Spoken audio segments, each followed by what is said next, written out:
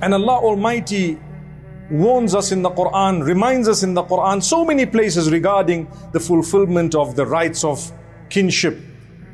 وَآتِ ذَا الْقُرْبَى حَقَّهُ وَالْمِسْكِينَ وَابْنَ السَّبِيلِ. When Allah speaks about giving in charity, He says, give those who are related to you their due. What is their due? Their due means if they are in need, they have a right over you from two aspects. One is they are poor, so you should reach out to them. And two is they are related to you, so you should reach out to them. When giving your charities, as they say, charity begins at home. When giving charity, you must first look in the circle of your family, your relatives. Is there someone needy? Is there someone who is perhaps poor? Someone who is struggling? Reach out to them before you make that circle larger.